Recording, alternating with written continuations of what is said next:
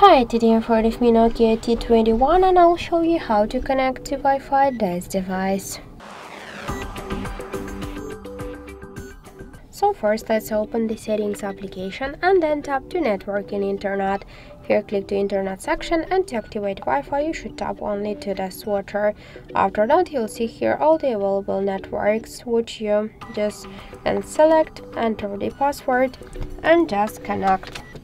For example, then just tap to them, wait a couple of seconds and we can see that our device successfully connected to this network. We can see that we can forget the password, disconnect or to share also with the QR code with the password with someone. If you want to use more just networks than one, just to switch between them, you can just by the same way connect to them and after that you will find them here in Save Networks section.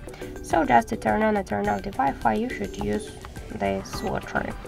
Also, one more way how we can do that, you should open notification panel, shortcut the control panel and then you'll see here the Wi-Fi icon.